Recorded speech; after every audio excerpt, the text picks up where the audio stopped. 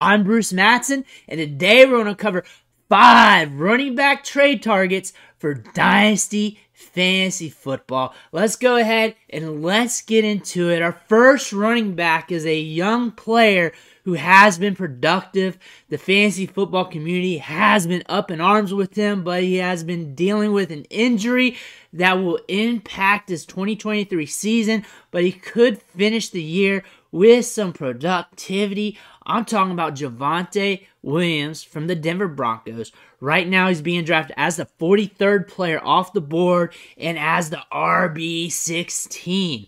In the 4 games that he was playing, he racked up 204 yards while also having 22 targets. He averaged 5.5 targets per game. He's heavily used in the passing game. He can get you a lot of yards after contact. He's a big banger back who is good on the short yardage and goal line situations.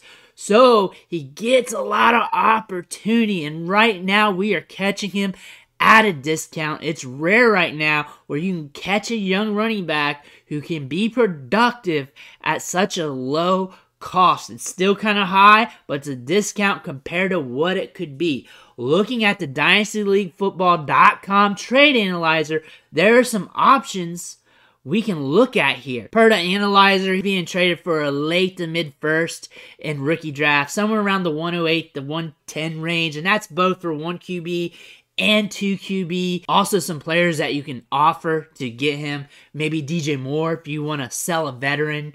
Maybe Kirk Cousins if you want to deal quarterback and 2 QB. Or maybe even Michael Pittman if you want to pay up to get him. If you need to pay a little extra, maybe a player like that. But just take players in that range and just try to make the deal happen. Our next running back is a young veteran who has shown some promise.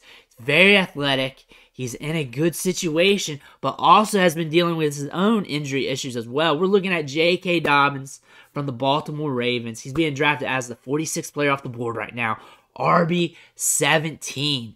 He too was dealing with an ACL injury, then had another procedure to clean up his knee mid-season, really disrupted his 2022 year. However, he finished the year strong as well with 1 RB1 week and another RB2 week and looked explosive, looked like he was getting things back together, and now he'll have another offseason to regroup and get further away from that knee injury that he had a while back.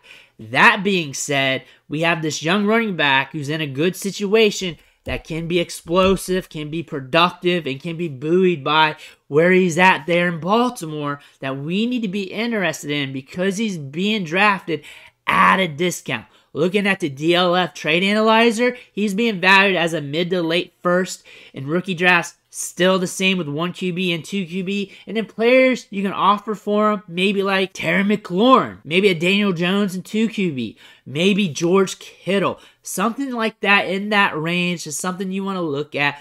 Those are just suggestions just from the trade analyzer. Work in the numbers that you can look at. But J.K. Dobbins right now, considering his talent, considering his situation, is a player that you can catch at a discount in the 2023 offseason.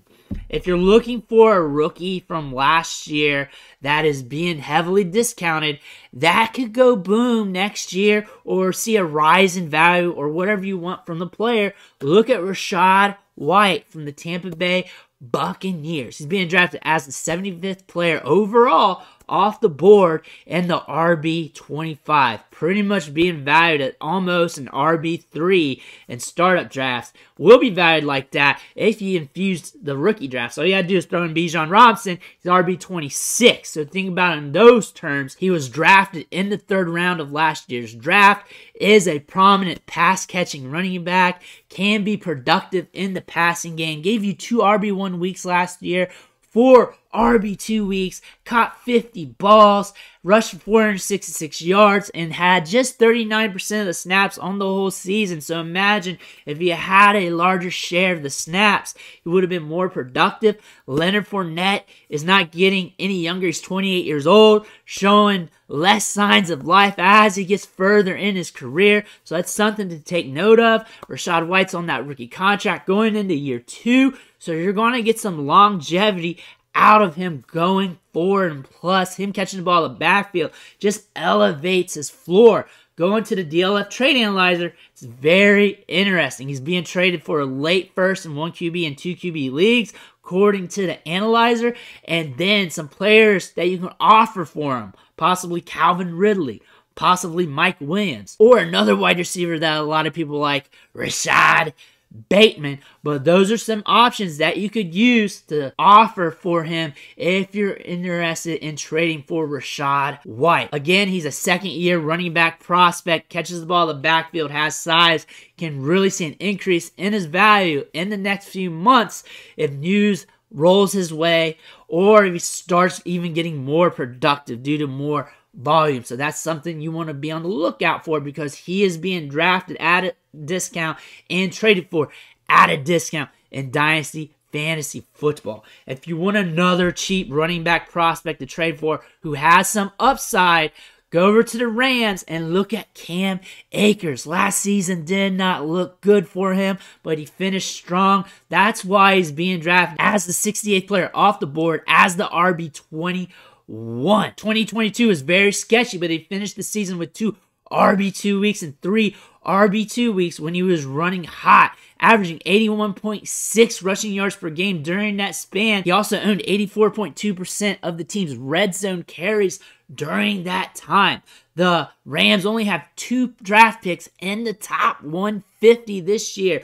So the odds of them drafting another back that can steal his job is highly unlikely. They're more than likely going to have to do it through free agency. This is a deep draft class and talent at the running back position, but the odds dwindle as you get further in the draft. So Cam Akers might be good to go in 2023, making him a safer asset for the short term. Plus, he's getting farther removed from that Achilles injury. The DLF trade analyzer has him valued as a late first round rookie pick in both 1 QB and 2 QB leagues. Some players that you can trade for or make an offer with is Cortland Sutton, Juju Smith-Schuster, or maybe if you want to unload the aging veteran, Keenan Allen. Cam Akers in a spot where he can hold his value throughout the offseason and possibly be productive in 2023. But if you want to speculate on a running back who's dirt cheap, who's young, who's in a situation that could allow him to go boom, whether it's a value sense or a productive sense, go over to the Raiders. Let's look at Zamir White, because we do not know what Josh Jacobs is going to be doing this offseason. Is he going to be staying with the team? Is he going to be signing somewhere else? But right now, Zamir White's being drafted as a 157th player off the board overall as the RB48, making him dirt cheap. Remember, this was a running back who runs a 4.4 at 215 pounds, good size, adjusted athleticism. He didn't receive more than 3 carries in any games last season, so his rookie season was pretty much a lost year. But the upside could hit if you start getting opportunities, but the sunk cost is almost non-existent if you invest in him, because he's going late in startup drafts, and you can trade for him on the cheap. Looking at the DLF trade analyzer, he's being dealt for a late 3rd round rookie picks in drafts right now. 1 QB, 2 QB, 3 QB, you name it, he's going for a cheap value. And for a veteran that you want to trade, just any aging veteran that's cheap, that does not hold much value, like a Jeff Wilson, maybe even an Adam Thielen, or Jameis Winston if you're looking for a 2 QB trade or something like that. Any aging veteran that you're willing to get rid of, see if you can make the offer for. Maybe you can get the deal done, maybe not, but just be creative with it. He's in a situation where he could see some opportunity. He does have some prowess in his athleticism that could allow him to ignite during the season, allow him to be productive.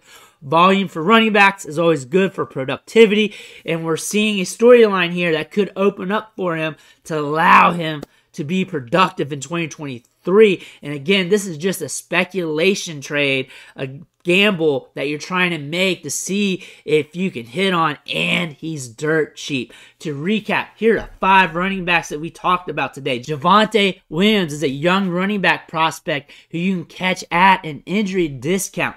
J.K. Dobbins ran hot at the end of the season, and you can catch him at a discount as well. Then also Rachaad White's our 2nd-year player who is being undervalued. Cam Akers is a cheap running back who looks like he's going to have the starting role for 2023. And then Zamir White is our speculation running back that we are investing in because the opportunity looks like it could be there if Josh Jacobs goes a separate ways. But those are 5 running back trade targets that we're looking at in Dynasty Fantasy Football. But on the way out, make sure you go to dynastyleaguefootball.com and 4for4.com for more Dynasty and redraft content. And I know you need more wide receivers on your Dynasty team. I have some more wide receiver trade targets right here on this next video. Just click that and you'll get some more suggestions to trade for. I want to thank you for watching, and I'll catch you next time.